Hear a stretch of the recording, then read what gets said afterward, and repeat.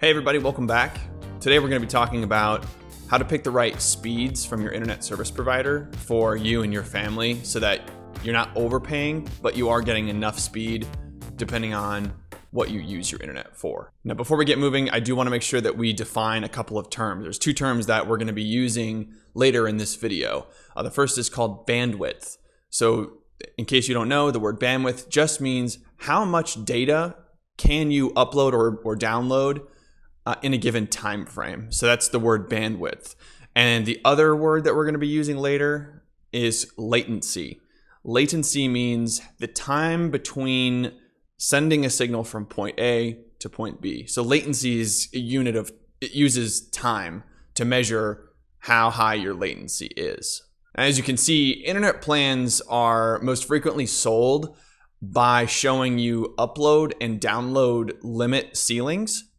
So this plan might have up to X amount of megabits per second upload, and this plan might have up to blank amount of megabits per second download. Knowing what your needs are is critical to making sure that you pick the right plan. Another tricky thing to remember is that bandwidth, which as we mentioned, is just how much data over time you can send or receive. Bandwidth is commonly measured in bits per second.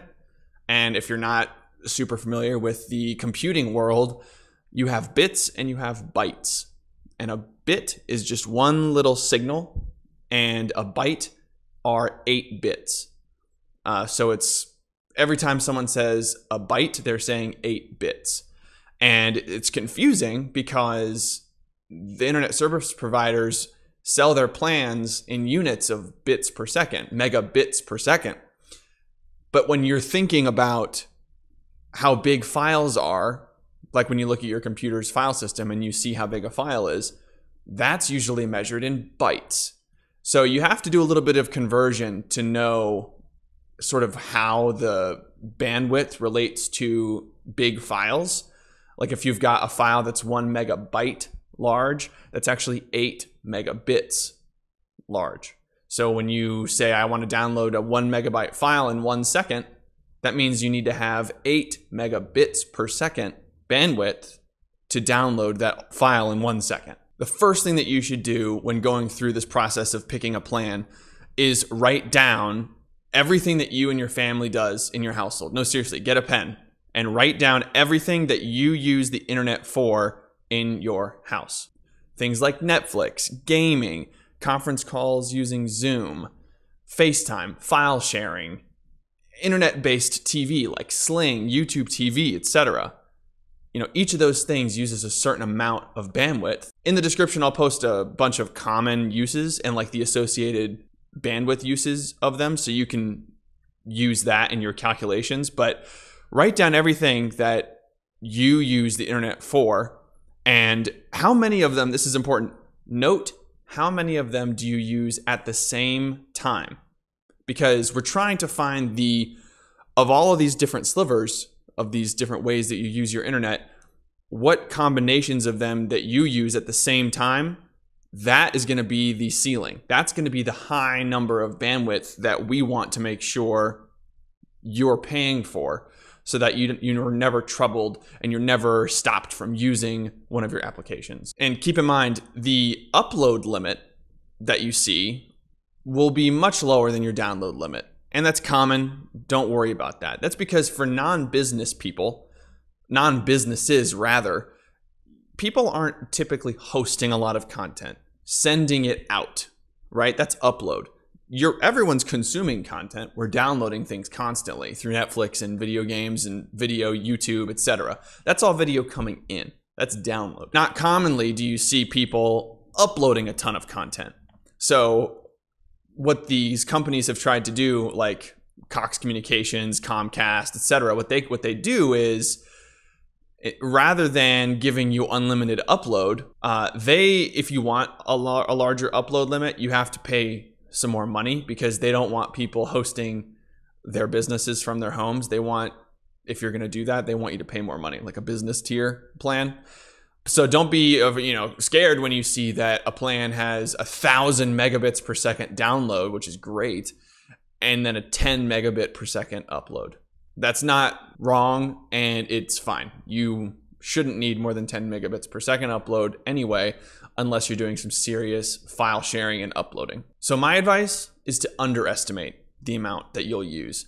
The internet service providers will have you believe that you should really overestimate to upsell you on the more expensive plans. However, in reality, your eyes can only look at one thing at a time. And the odds that you're using 5 things at the same time, there's just not high. So earlier when I said, count how many things you'll be doing simultaneously, be realistic about that and don't think that they'll all be used at the same time, because they won't.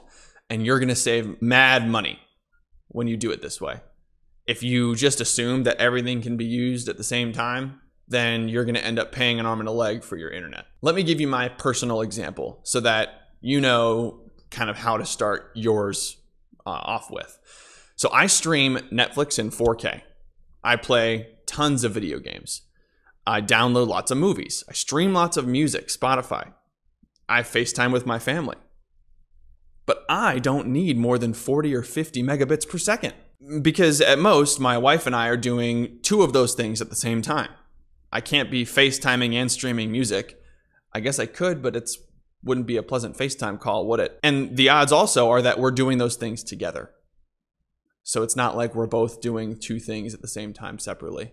So for me, all of those things only adds up to 40 or 50 baseline needs of bandwidth. Okay, so now that you've calculated roughly what the number is that you think you'll need for your bandwidth, let's talk plans. You can use a couple of different websites that will compare plans for your area, or at the very least, they'll tell you which providers are in your area, and I'll link those in the description below. Hopefully your area is covered in those services. If that doesn't help you, if you live like on an apartment complex or something, you can ask your manager there, or if you're going to be moving, ask the new property manager for what the providers are that are available to you. So go ahead and do that. Now this is interesting. The pricing on plans depends greatly on where you live. Even from the same company. Plans in, for example, Las Vegas for 50 megabits per second are this much. And plans for the same speed, 50 megabits per second, in Chesapeake, Virginia, are this much. So don't just assume because you know someone in a city somewhere else pays blank for whatever their plan is, that it will cost the same for you. You should really do your research. The infrastructure that the internet service providers like Comcast has to set up is more or less expensive depending on the local municipalities' laws and restrictions. So it may be very cheap for Comcast to wire, for example, Kansas City, Missouri with fiber optic cable, so they don't have to charge as much for that service. But then if you're in New York City, it's going to cost a lot of money to try and lay new cable down. So they're going to charge proportionately there. So the same plan in 2 different places can cost a largely different number. You'll have many options, usually, between a few different types of internet providers, okay? So there's a few key types of high-speed internet that you should be aware of. The first and most common is called cable. Cable providers like Cox, Comcast, Charter, Spectrum, Time Warner, those are all cable internet providers. Then you also have these things called fiber optic cable providers like Verizon Fios and Google Fi. There are these other companies out there, Google Fiber, that do fiber optic. And we'll talk about these in a second. And there's a couple more types. Next would be DSL, which is a much slower but more widely available type of service across especially the rural parts of America. And lastly, satellite internet. And satellite is kind of the newest one on the scene. It's not that new now, but it's definitely relatively the newest option. So if we go into the cable and fiber ones, those 2 are going to be similarly priced, if you even have both of them in your area. The fiber optic will almost always have the fastest possible speeds. So if you are super high need, then fiber optic is going to probably be your best bet, but I'm sure that's not the vast majority of you all. If you live in a more remote area, you'll probably have access to DSL, as I mentioned, which uses your phone line. It's a pretty old technology, but it's still widely used by a lot of people that don't yet have access to broadband, cable, Fios, internet. And what's interesting is that DSL, the prices for DSL vary significantly. If you're in an area where DSL is your only option, they may charge you more than some people in an urban city get charged for fiber optic. If you're in the middle of nowhere and your DSL plan is offering 10 megabits per second, I wouldn't be surprised to see that for $50 a month versus a plan when you're living in the middle of a city. You'll see a DSL provider offer that same plan for $7 to $10 a month. It's just based on competition in that sense. There's no one to compete with, so they have no reason to charge you lower prices. Satellite internet is the most unique, and to me the most interesting. With satellite internet, people living in remote places can get some pretty good speeds, though the prices usually are not cheap. There are two significant caveats to using satellite internet. The first caveat for satellite internet would be data caps.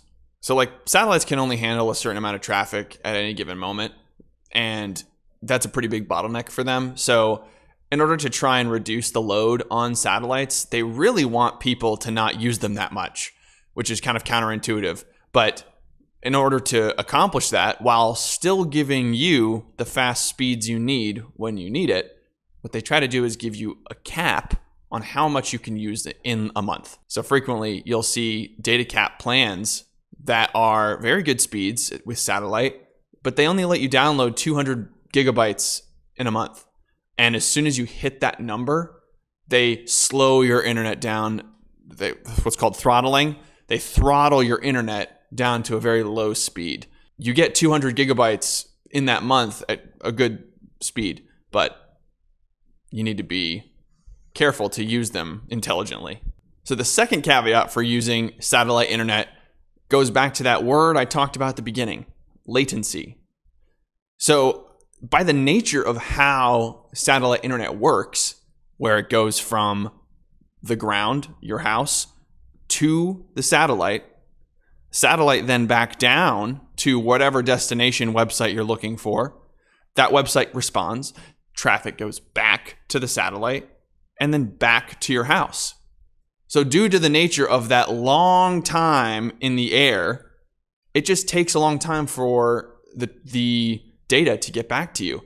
So the latency for satellite internet is very high, which means having real-time conversations like using FaceTime or video chat is extremely difficult because it can often take 1 to 2 seconds before you see anything come back from what you're talking to. If you're on FaceTime, there might be a 2-second delay between when you're talking to your family member and when you see them respond, which is not great. Not a lot of people are that patient with FaceTime as it is, let alone adding a 2-second delay. So know what your use case is. If you're going to be doing a lot of communications, satellite internet is going to be difficult for real-time communications. If you are a gamer that plays a lot of multiplayer games, or maybe you have a family member who plays a lot of multiplayer games, just know that satellite internet is a death sentence. You absolutely cannot play multiplayer games using satellite internet. It's off the table because of the latency. And gamers might know this term more as ping. Depending on how long it takes your Xbox, your computer, your console to communicate with the game server and then come back, that's your ping. It's going to be skyrocketing through the roof. It won't be possible to play multiplayer games over satellite internet. Okay, last thing. Make sure you're looking at the fine print. When you're on these websites comparing the plans, or even on the website of the specific provider, looking at their plan can sometimes be deceiving. They might show you, here's a plan, here's a great plan for $60 a month for whatever speed you want. But then in the fine print, after you go through the rigmarole of signing up, they'll be like, by the way, this is only the price for the first year. After the first year, it's going to go up to twice as much or whatever it goes up to. Some people like to roll the dice, pay the first year's price, and then afterwards they call and threaten to cancel unless they get to keep paying their old rate.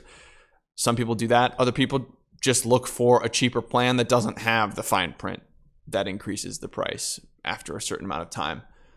I have never called and had the gall to tell them to lower my price, but maybe I should, and maybe you should. So this is just a little bit, but I hope that it helps you and your family make an informed choice about what kind of internet you need and what you should purchase. So thanks for watching, and I'll see you all next time.